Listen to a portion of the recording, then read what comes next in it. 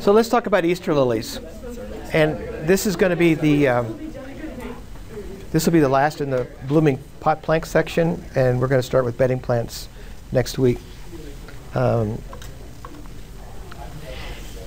Easter lilies have a lot of myth to them.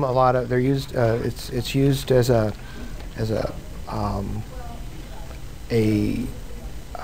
plant specifically for the Easter season, not to promote any specific religion, but the Easter lily is targeting a Christian celebration, a Christian feast day, so we want to spend a little bit of time about the Easter lily. Now, the Easter lily is a fairly modern plant in floriculture. It's Lilium longiflorum. It's native to southern archipelago group of islands in the southern part of Japan, including Okinawa, Animi, and Erabu. And it's 30 degrees north latitude, which in the United States is equivalent to New Orleans. Its photoperiod, that particular part of the world is varies between 10 hours of daylight to 14 hours of daylight, and the mean temperature is 70 degrees Fahrenheit. So it sounds like a pretty nice place to live. So where is this southern archipelago? It's way south in the Philippine Sea, and it was first collected by Peter Thunberg, and you've probably all heard the Latin name Thunbergii in a lot of different plants. So he was a plant collector, and he first sent it to England in around 1819.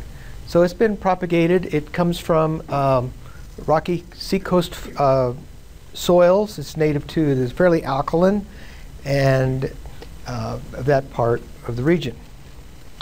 Now, the commercial production of Easter lilies really didn't start happening until about 1853, when it was carried to the Bermuda Islands by sailors, and almost all the lilies at this particular time were grown in the Bermuda Islands until a virus infestation and a nematode infestation completely wiped out all of the production there.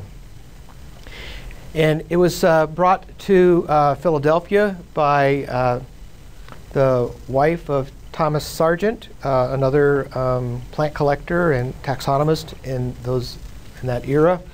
And it was brought in as along with the regular garden lilies, and it will bloom in early summer. And I have several Easter lilies planted in my flower beds, and it blooms around in Fort Collins around the 1st of June. And William Harris was a friend of Mrs. Sargent, and he developed it for the local florist trade. Now, the bulb industry for Easter lilies primarily centered in Japan and somewhat in the southern United States. But the United States was almost totally dependent on shipping all the Easter lily bulbs into the United States from Japan. And shortly after World War I, a man named Lewis Houghton brought in a suitcase of hybrid lily bulbs to the southern coast of Oregon. I was going to show you a little video at the end of this session that talks a little bit more about the southern coast of Oregon and the Easter lily production. And he distributed them amongst his friends and began a lot of Easter lily production on the West Coast. Now, World War II happened to cut off the supply of Easter lily bulbs to the United States because they were coming from Japan, and we happened to be at war with Japan. So the value of Easter lily bulbs at that particular time just went out the roof because there was no bulbs available, and all these hobby growers on the West Coast that were growing Easter lily bulbs and sharing them with their friends became commercial growers. And at one point, Easter lily bulbs were sold from or grown from Long Beach, California to Portland, all up and down the West Coast. And by 1945, the Pacific Northwest was booming, and actually all as far north as Vancouver, BC, and there was about 1,200 growers.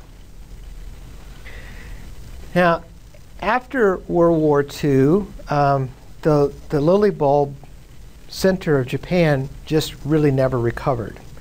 In fact, during World War II on those islands in Okinawa, with the embargoes and with the pressures that Japan was under during World War II, the farmers were starving and they ate their Easter lily bulbs to survive. So modern production today, Easter lilies, there's only about 10 farms left in the whole United States. And they're isolated in Northern California and Southern Oregon coastal region. And almost all the Easter lily bulbs are grown and shipped from this location. Now the tradition of the Easter lily, its white flower is a symbol of purity, virtue. You read the New Testament. Jesus told his listeners, "You consider the lilies of the field, how they grow. They toil not, neither do they spin. And Solomon in all his glories was not arrayed like one of these." Now, other traditions say that white lilies sprung from the ground where Christ's tears fell in the Garden of Gethsemane. And in Christian traditions, lily also is recognized as the white-robed apostle of hope. So there's lots of traditions in Christianity. Dipping back, further back into religions, the Greek mythologies write that lilies came from the milk of Hera. Who was Hera? Who's my Greek mythologist? Anybody? Wife of Zeus. And was she mortal or she was immortal? Right. Okay. Good. The pure white lily is typically associated with Virgin Mary, and the angel Gabriel is often pictured of greeting Mary with a lily, and so it's very tied to Easter. And at Easter time, most Christian churches just cover their altar with Easter lilies. It's one of the top 3 potted floral crops. In $9.1 million with Easter lilies sold in 2000. If anything, it's gone down a little bit. And the majority of the production of Easter lilies today is in Michigan and California and shipped everywhere else. Now the planting cycle for growing the Easter lily bulb, it's a 3-year cultivation period. They're dug and harvested 3 times during that 3 years. And one of the things why the Easter lily is thought to be part of Christianity is that the Easter lily is born to live again. So the planting and replanting process from mid-August to late October is the primary field season. So the Easter lily growers today are in the field working vigorously. And what they're trying to do is harvest their bulbs at the end of the summer and get it all done, harvested and replanted before the fall rain. And all this takes place in this season. So a grower will take 24 hours to trim off the new growth. That means skimming the plants in the field. Then gather the bulbs from the field, digging, clean wash.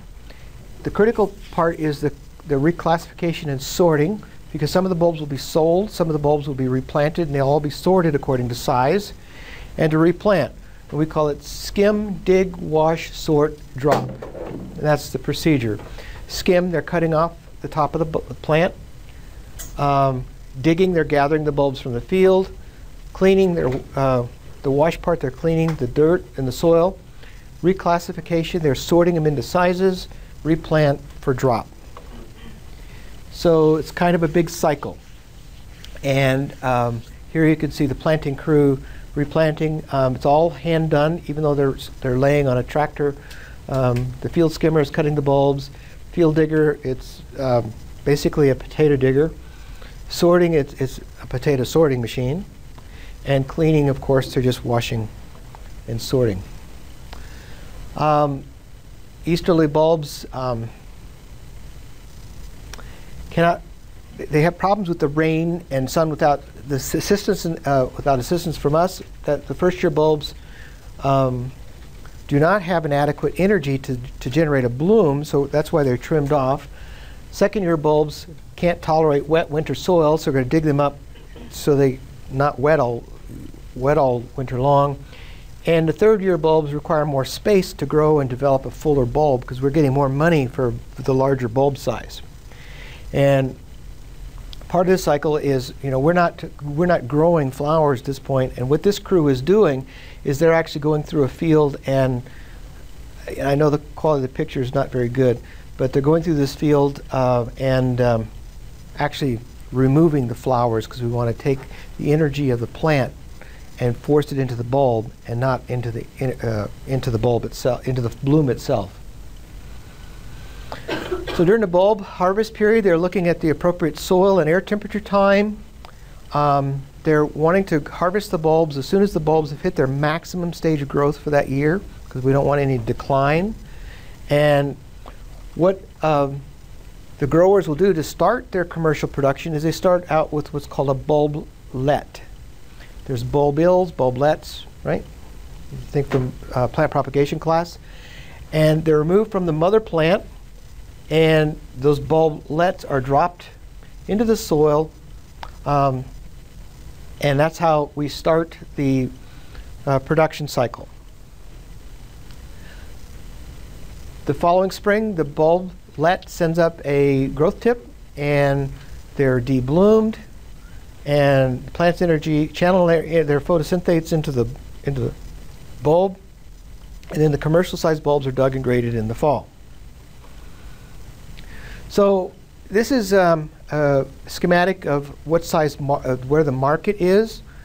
Ace and Nellie White are the two primary easterly cultivars that are sold today, and they're graded on what we call a 6 to 7, 7 to 8, 8 to 9, 9 to 10, and these are the bulb size classifications.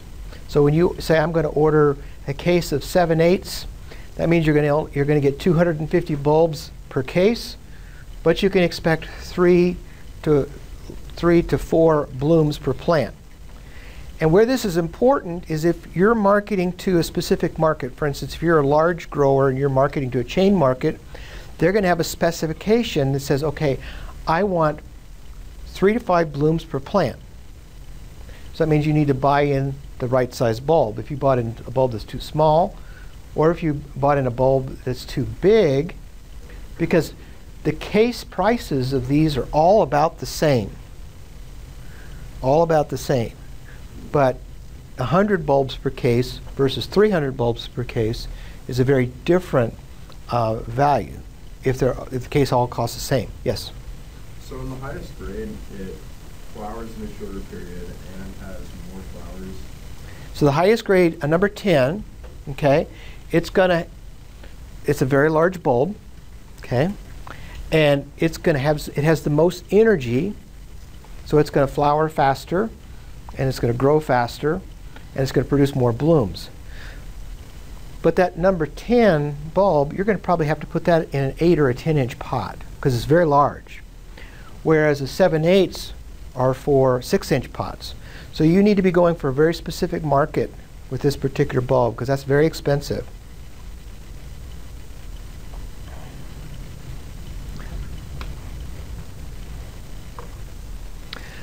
So the number of bulbs per pot is going to be based upon your market. So like for instance, if you got a bargain on those smaller bulbs, you might put 3 bulbs per pot to get your bloom count up. Or if you had a poor quality bulb, you may have to replant to get your bloom count up to meet your market demands. So it's a very tricky formula. So a single nose, which is just one head, one bulb tip is a 6 to 10 grade, and this is the most common 5 to 6 inch pot of most growers. Growers that are focusing on a high-end church market where they need bigger plants for display will tend to go to a larger bulb, but they've already got a market that's established. Easter lily is a true bulb. It's a true, typically it's actually a compressed shoot. It's what we call a scaly bulb. It's the vegetative reproduction organ. It has a basal plate, and the scales are the fleshy leaves and attached. Now this is a non-tunicate bulb. A tunicate bulb is, example would be a what? A tulip, amaryllis, or an onion. Tunicate, it means that it cloaks. Tunic means cloak, and it's surrounding the basal plate. Where these are scaly, where we have layers of scales. Easter lily bulbs are never dormant in comparison to other bulbs like the tulip, which actually goes through a dormancy period. But in order to flower that bulb, it has to be vernalized. That vernalization is a cold moist treatment, and the bulbs must be moist to perceive this cooling period.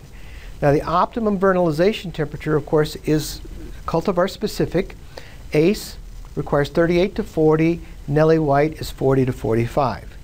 To be honest with you, I've never grown anything but Nelly White, so I've never dealt with Ace to see if there's how much different between the temperatures.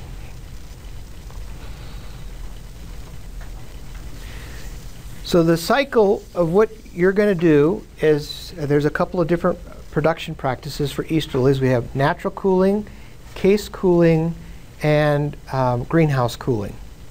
The natural cooling process is probably the oldest practice that Easter lily growers have used, where we're going to take bulbs that have been directly harvested and shipped to you that have not gone through a chilling period. And what we do is we take those bulbs and we pot them up in their pots, and we take that to a minimally heated area. Could be a shade frame, and we're trying to keep it as close to 30 to 35 degrees as possible. This is the old style, just putting out in a shade frame. A lot of growers, what they would do too, for a little more control, is they would put them in a raised bed outdoors, and they'd pile straw on top. Okay, that's the old practice. And under this practice, it needs 1,000 hours of temperature at around 40 degrees Fahrenheit. 1,000 hours of chilling. In fruit classes, you're going to talk here, when you talk about peaches and apples, you'll talk about chilling hours. And it's the number of chilling hours it requires to take that vegetative meristem and convert it to a reproductive meristem. This requires very little equipment, and but you don't have a whole lot of control, precision.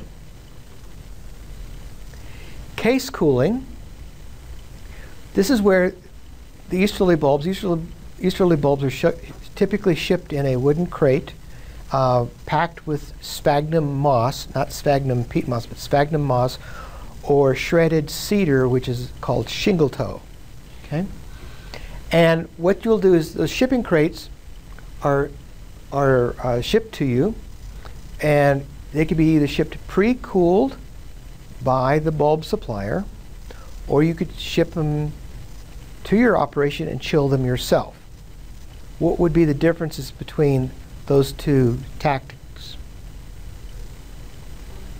Time, but it's also assuming that you have a cooler. If you don't have a cooler, you're going to bring them in case cooled. You're going to bring them in pre-cooled for you, but you're assuming that they cooled them correctly. If they didn't cool them correctly, or if they got hot in transit, some of the bulbs may be devernalized. So a lot of growers will tend to bring in their bulbs themselves and case cool them themselves, so they know for a fact that they've been vernalized correctly. So the commercial supplier oftentimes ships in a commercial cold storage facility. Vernalized bulbs shipped to the grower, or the grower does the case cooling. And then the grower pots up the vernalized bulbs for forcing, and this is done 17 weeks before Easter. You want to avoid any temperature during this period greater than 70 degrees Fahrenheit, because that's going to devernalize. So if you've got a real, if it's not coming on a commercial shipper that is prepared to ship plant material, you're running into problems. The third type of cooling scenario is what we call case cooling, in-house case cooling, where you get your own. You control the environment. One thing that you need to remember is that your case, the bulbs do not start to vernalize until the total case becomes cool.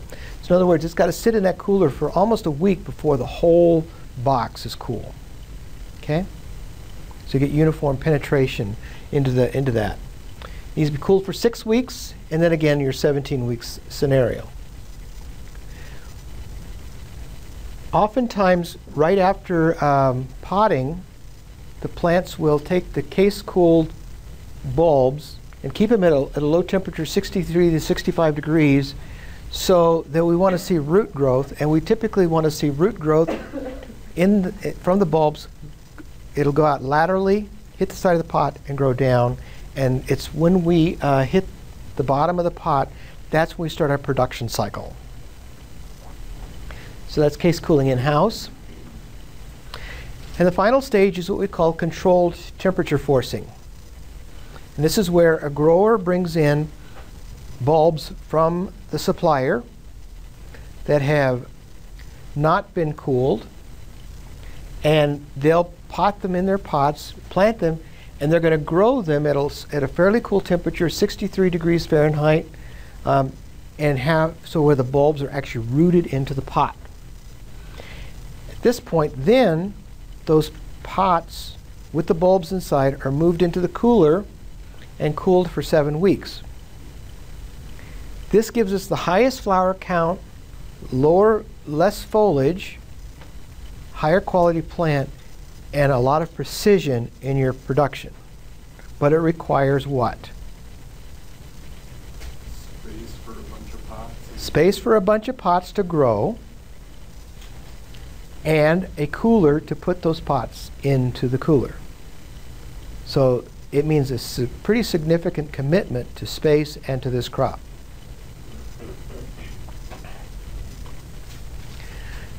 So Easter lily vernalization, and here's where we count weeks. Week 52 is what? What week is week 52? It's the week that's between Christmas and New Year's, okay? We work back, and here we have weeks to flower, okay? And our week number, so we've got 14 weeks from Christmas, this in the year 2003, and just to look at the scenarios of how you do case cooled versus controlled temperature versus natural cool. As a grower, which one do you want to do? Which one would you prefer? Case cool. Why would you prefer case cool? Space. What about controlled temperature forcing? Most precision. Natural cooling is the most risk, but also the cheapest. So it depends on the facilities you have and your own skill levels, and what else you have in that greenhouse. Soil, well drained, well aerated. We plant these plants at the bottom of the pot for stability. Some growers like to have something kind of heavy so that it has some ballast to it, so it's not going to tip on the bench or tip in the retail or home environment. Need a good cation exchange capacity. Remember, this grows in alkaline soils on the beaches in Okinawa. So a pH 6.5 to 7 requires some calcium, a little bit of phosphorus as well. Now, when we plant this, we're going to trim off the broken basal plate roots, and the bulb is going to be towards the bottom of the pot. And the stem roots, these are the roots that are going to grow to the side of the pot and grow down. The stem roots are what's going to do most of our rooting. We use a standard height pot. Standard height pots are equal distance in height to their diameter. An azalea pot, for instance, a 6-inch azalea pot is only 4.5 inches to 5 inches tall, depending on the manufacturer.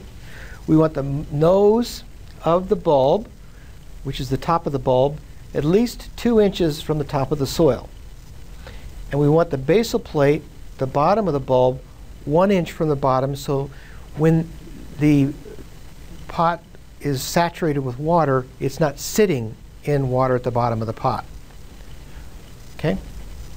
Now, the minute we plant these, we're going to water them immediately to settle the soil, and then we're going to follow with a second irrigation with a fungicide.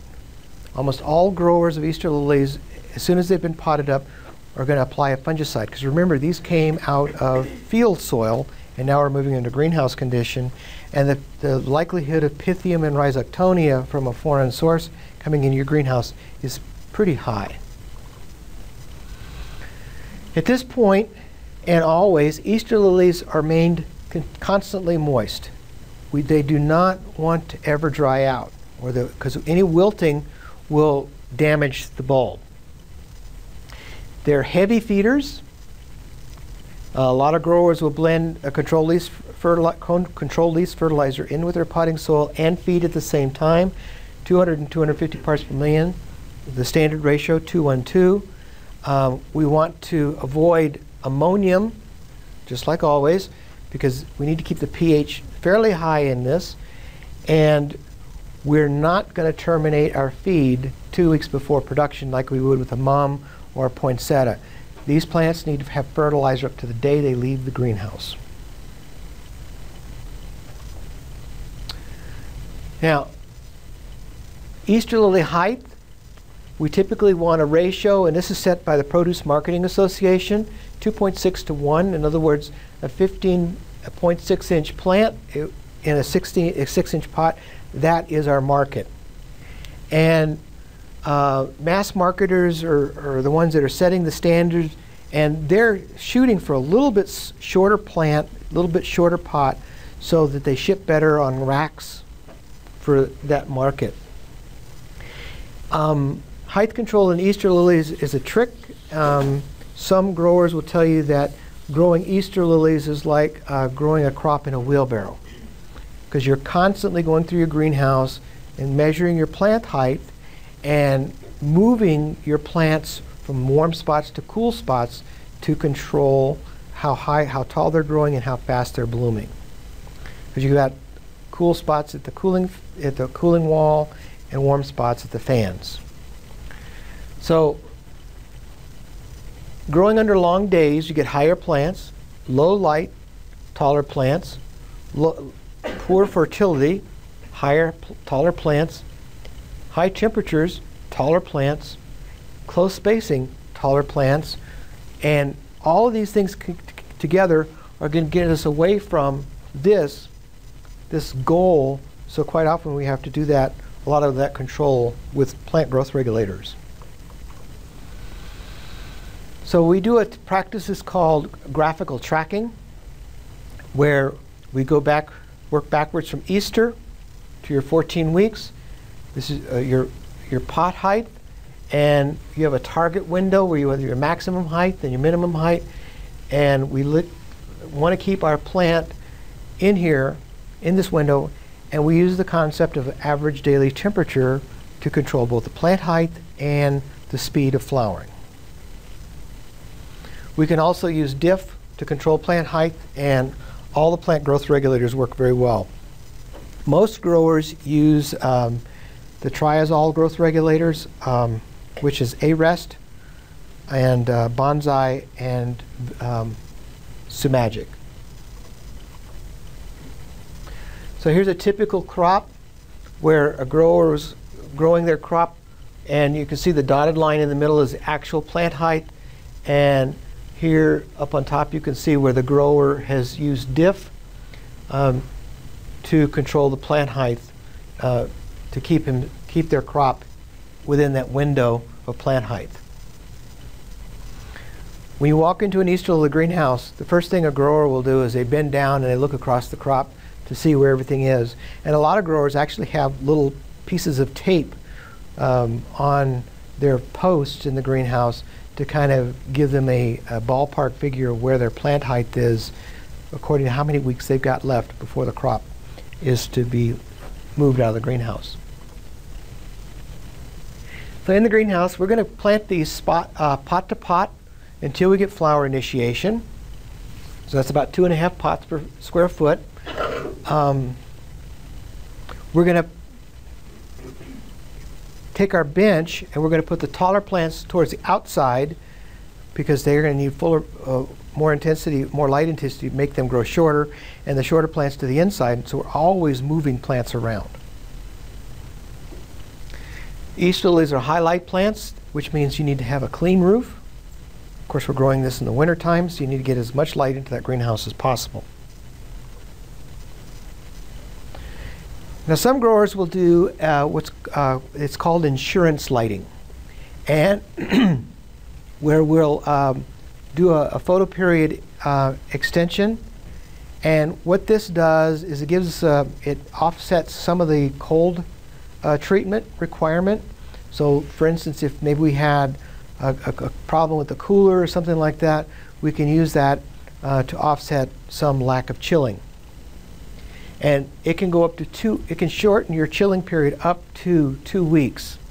So if you got your bulbs in late, or you didn't get your bulbs potted up in time, you didn't get them in the cooler, or if Easter is really early and you're trying to push things, by giving them a 10 p.m. to 2 a.m. Lighting with incandescent bulbs will give you some offset some of your chilling requirement. And we want to do this right as the flower bulb is emerging, because that's when the flower bulb is actively forming its meristematic region. If Easter is late, we never do this, because we don't want to push our crop too fast. What's an Easter lily worth the day after Easter? Not even that. It's not worth anything.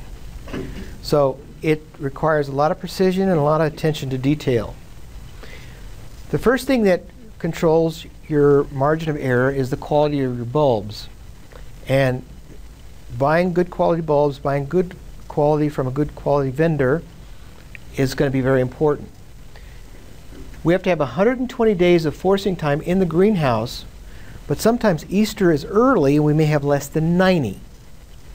It's a 30-day window. Because Easter is on a different day of every year.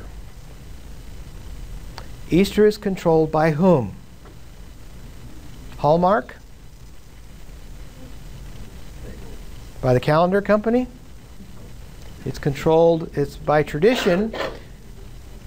Roman Catholic Easter, which is different than Eastern Orthodox Easter, always falls on the first Sunday that follows the first full moon after the vernal equinox. Let me say that again. Easter Sunday falls on the first Sunday that follows the first full moon after the vernal equinox. So it can be anywhere from March 22nd to April 25th.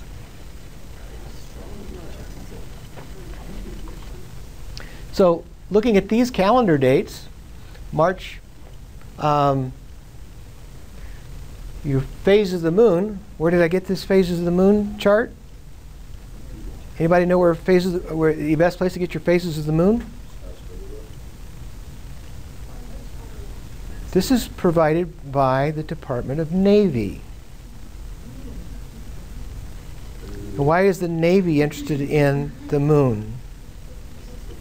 Because it controls the tide. So the most accurate place to find phases of the moon is not the Farmer's Almanac, which is usually correct. It is the Department of Navy. Okay. And the vernal equinox is what day? What is the vernal equinox? That is the day where the day length and the night length is the same. That's just from the end of winter to the beginning of spring.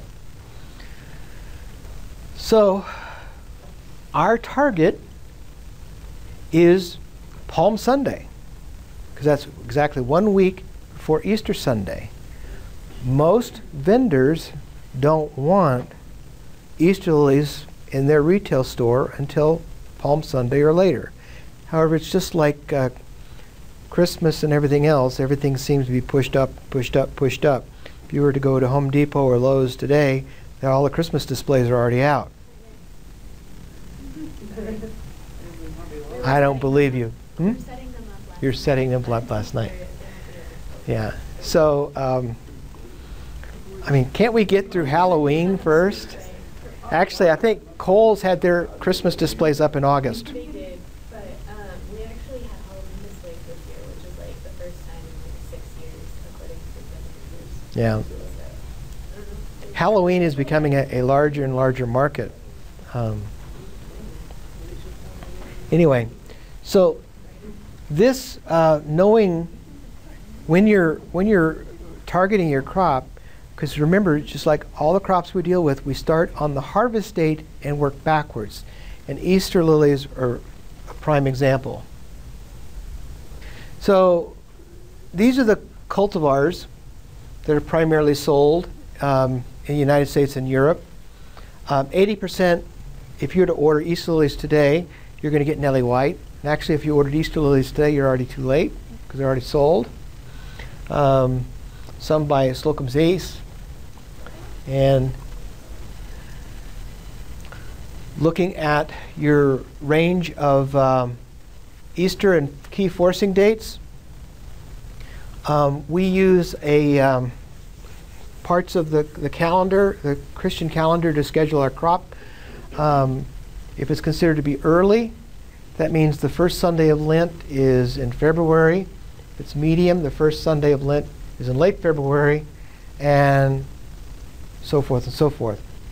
And anywhere from March 19th to April 15th for Palm Sunday.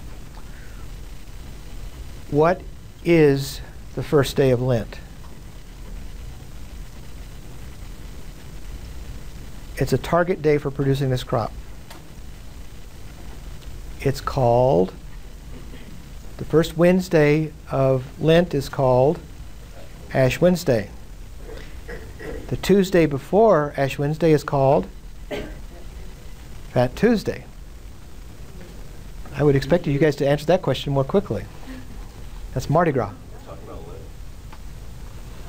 Mardi Gras. Okay, so planting to shoot emergence. And this is a critical part because we're dealing with a bulb crop. Of course, our bulb is covered with a substrate. The controlling factor at this point is temperature, water, of course. The bulb is developing its root system and shoot growth. As we're looking at shoot growth, this is after we take it out of the cooler and bring it into the greenhouse. We need to keep it around 60 to 63, but under 70 degrees Fahrenheit. So a lot of growers do not use bottom heat on this crop because they don't want to get too warm. And your shoot emergence, you should start to see shoot tip at 2 weeks. If you're using bottom heat, keep something between like 80 degrees. What temperature of the water would have to be running below? Actually, the water temperature is not going to control the soil temperature very much unless you're watering it constantly. No, the bottom heat. If you're using bottom heat. If you're using bottom heat, the water temperature is not going to cool the soil effectively and keep it cool.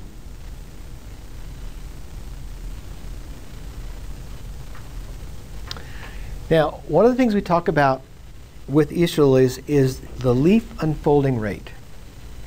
This is a determinate blooming plant because the terminal apex is where we get initiation of flower buds.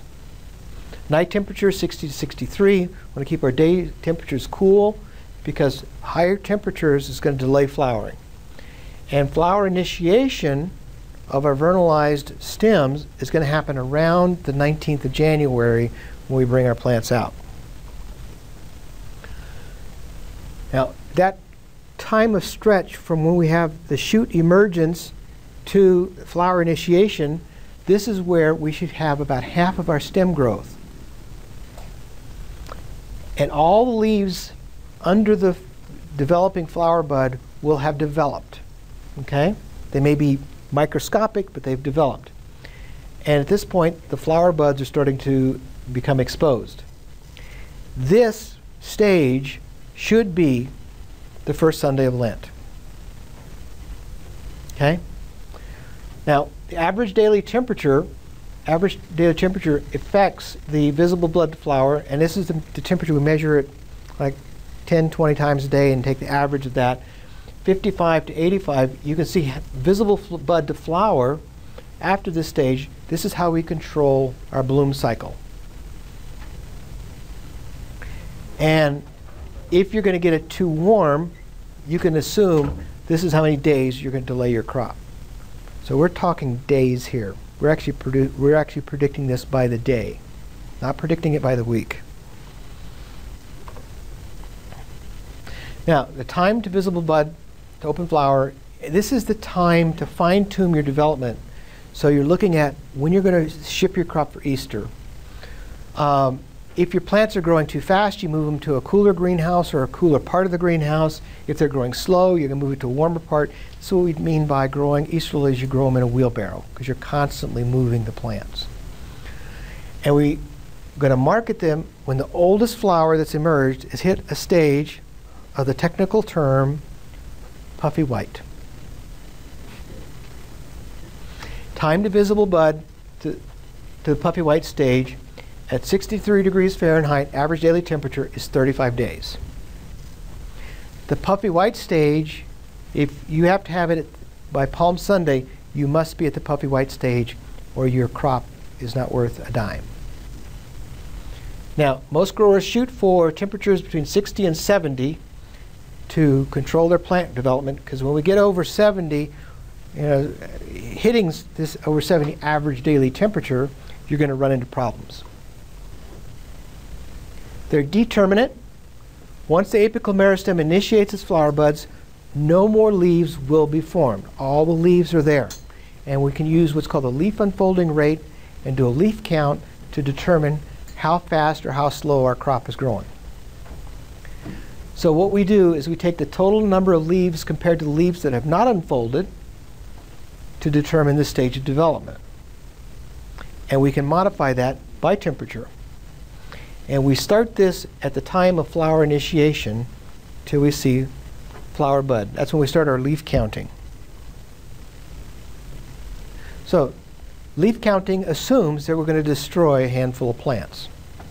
This is a destructive measurement. So around the middle of January, when we're hoping that we have flower bud formation, we're going to remove the bulb from the soil and to make sure that we've got good root development. And then we're going to take with a hand lens and a sharp knife, and we're going to dissect the apical meristem to make sure that it's converted to from a vegetative meristem to a reproductive meristem. And it's pretty distinct, where an Easter lily, a vegetative meristem is going to have a round apical meristem, where if it's gone through the conversion for a reproductive meristem, it's going to have a nub in the middle of it. And that means that we have flower set. Flower initiation has occurred. At this point, the leaf number is fixed. No new leaves will be formed. So at that point, we take the leaves below the reproductive meristem and we count them, and we count the ones that are still microscopic compared to the ones that are fully expanded. So the ones that are fully expanded, those have already unfolded, but the ones that are microscopic compressed on the stem, and we're looking at about 2 to 4 inches of stem where we're counting 30, 40, 50 leaves. So how does this relate? Well, our average daily temperature controls our leaf unfolding rate. 53 is 1 leaf per day. 69 is 1.8 leaves per day. And this is how we predict our crop. We look at the leaf unfolding rate. Some people use a bud meter to track the elongation of the flower buds. Once the flower bud has started to you see visible bud, to see, and you can use a bud meter. And this was developed by Heiner Lathe at University of California in Davis. And it shows how many days until the bud will flower. And we use this to determine whether or not we're going to ship the plant or put the plant in a cooler. If we're ahead of season, we're lucky. We can take those Easter lily plants and put them in a cooler and store them. They're just happy as can be. But we can't speed them up unless we heat the greenhouse. So if we want to stop them, if they're early, we can put them in the cooler. And in fact, that's what a lot of growers do, is they'll force them out, get them into the cooler so they can have a bedding plant cycle. Because when you start looking at the price of what it costs to grow Easter lilies compared to the dollars that you're going to get per square foot, bedding plants make more money. So here's a picture of the leaf bud meter, and they've got the temperatures and how many days to flower for Nelly White. And of course there's a leaf bud meter for all the cultivars, but Nelly White is the most common. So to get the leaf bud meter is you just go to Heiner's website, download the sheet, cut it out, laminate it. Done. Pretty sophisticated instrument. So when you're using the leaf bud meter, or even if you're doing the leaf bud count, when you're doing your leaf counting, you take a representative sample, and you're going to begin this measurement on the largest, oldest flower on each of the selected plants. And this is, you use it by putting it up against the base of the flower bud and using your meter, and of course looking at your average daily temperature, pull the two together. If the number of days to flowering is too long or too short, then you're going to have to modify your temperature. If it's too late to delay flowering, we're going to put those plants in the cooler. We use a leaf bud meter to determine if we're going to put the plant in the cooler or keep it out in the greenhouse. And if we need a temperature greater than 81 degrees Fahrenheit to finish off your crop, you're screwed. Because what's an Easter lily worth the day after Easter? Nothing. Plant growth regulators. Easter lilies, most people use A-Rest, or some people use Bonsai and Sumagic, but A-Rest is the growth regulator of choice for most Easter lily growers.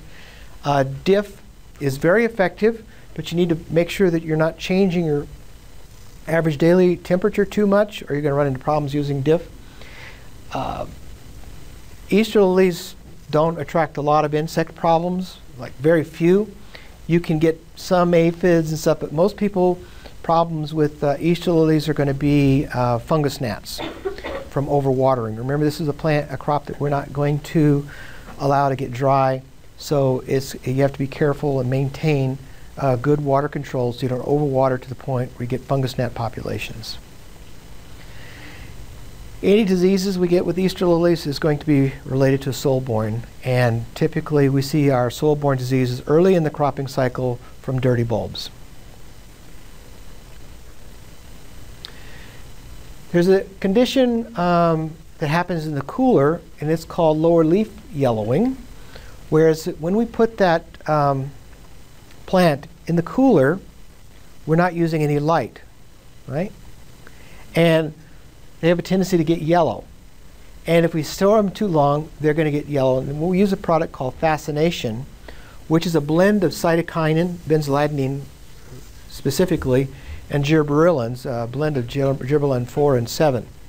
And these two products put together were originally used for apple production to improve the post-harvest color of apples. And the cytokinin and the gibberellins together is an anti-aging compound.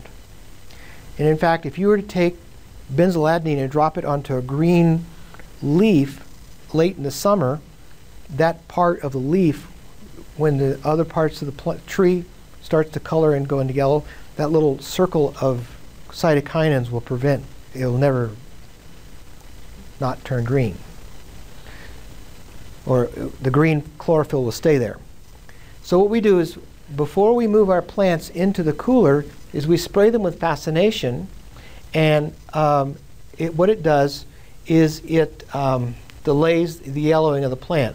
And so, for instance, these particular plants, this is research on stargazer lilies done at Cornell University.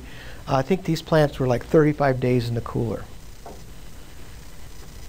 In fact, we have left blooming plants in the cooler and forgotten them as long as 6 months, and that have been sprayed with fascination, and they're still green.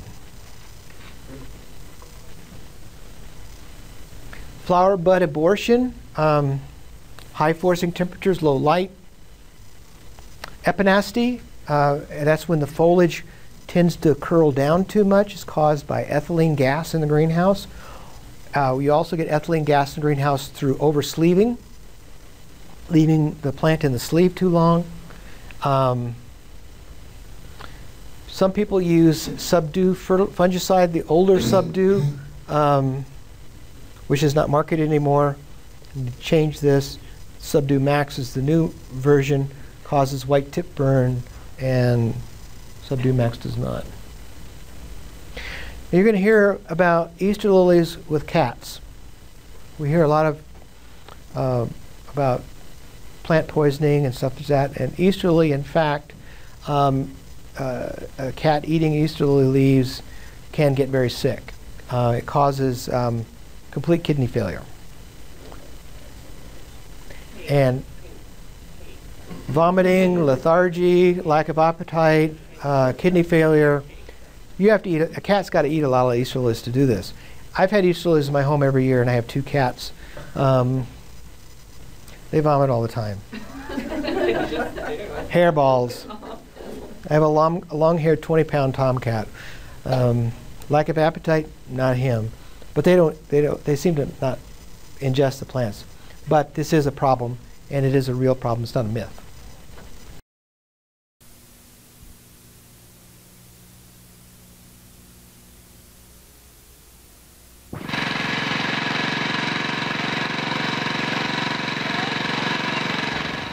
In 1919, a returning World War I soldier brought home a suitcase full of mysterious bulbs to Southern Oregon. By World War II, acres of these flowers, nicknamed white gold, bloomed up and down the West Coast. Join us as we head to a farm in Brookings to find out what's so special about these flowers.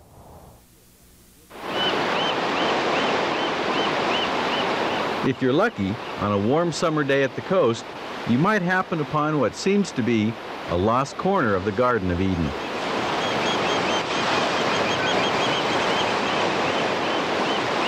For a few days in July, this is where the lilies bloom, their sweet fragrance drifting out to sea. All those white trumpet-shaped flowers that herald springtime come from here, making this the Easter lily capital of the world. Of the lilies grown for Easter in the United States and Canada, virtually 100% come from right here, Smith River, California, and Brookings, Oregon, right here in this little 10-mile stretch. Harry Harms would know. He's been growing lilies here in Brookings for 25 years. The big ones go to the next grader, which breaks them into 4 sizes. The Easter lily has a rich history. An ancient myth says that the flower sprang from the milk of the Queen of Heaven. In the Bible, Mary was given lilies at the birth of Christ. Even the story of how it got to America is an intriguing one. The longiform bulb is from the southern islands of Japan and were located by missionaries in the 1800s. Eventually some made their way to Bermuda. Some Philadelphia florists were in the Bermudas vacationing, saw them blooming in time for Easter, and made arrangements to have some dug up and shipped back to Philadelphia. And a 100-year-old tradition of potted lilies for Easter began. It's July, and workers are disbudding flowers that are just at their peak. That's why if you see a field in bloom like this, consider it a treat, because the primary function of this farm is to produce bulbs. In this particular plant's case, it has 2 reproductive cycles. The first one is flowering and the second one is bulbing. We as suppliers of bulbs are really much more interested in the second phase. So the sooner that we can get it out of the first phase of flowering and into the second phase, the bigger the bulbs get. And so we pick them off early in an effort to trigger them into this next phase and start storing food into the bulb. That's because the bulbs are bought by nurseries all over the country, forcing them to bloom early for Easter. It's autumn now, and Harry tells us what it takes to bring these fragile beauties to flower at exactly the right time. Okay, well, you know, we have a tractor that comes through and actually makes the trench or the furrow and puts some fertilizer down and distributes the bulbs.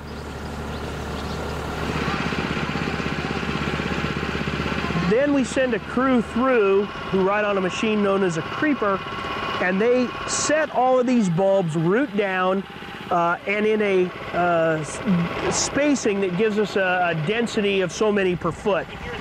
Planting is not the only thing that's going on here in the fall. Easter lilies are a 3-year process. It takes us about 3 years to get the bulb large enough that it has a high enough flower count for the demands of the forcing trade. And so each and every year, everything must be dug up and replanted and dipped in fungicide and planted in fresh, clean soil. At some point, the bulbs that were already 3 years old are generally large enough to be sold. Now comes the final test for all the work Harry has done for each bulb. They must bloom in a greenhouse in time for Easter, a process that requires exquisite timing. You have to understand that this greenhouse grower is going to take this bulb and he's going to try to make all of them flower within the 2 weeks before Easter.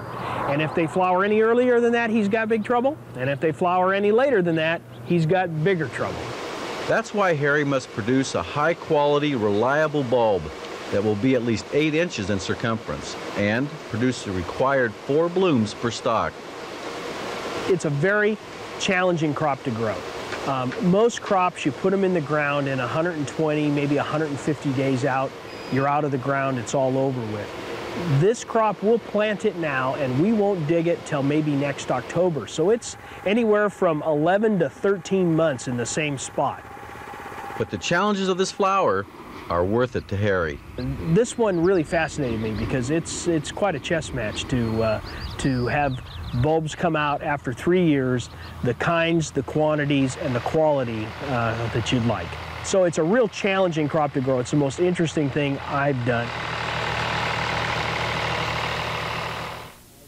The Easter lily empire once stretched all the way from Vancouver, BC to Long Beach, California. Today, only a few farms remain that supply the world with Easter lilies. And that's it for another edition of Oregon Field Guide. If you have any questions or comments, please drop us a line at Oregon Field Guide, care of OPB 7140 Southwest Macadam, Portland, Oregon 97219, or visit our website. And until next week, thanks for joining us. We'll see you then.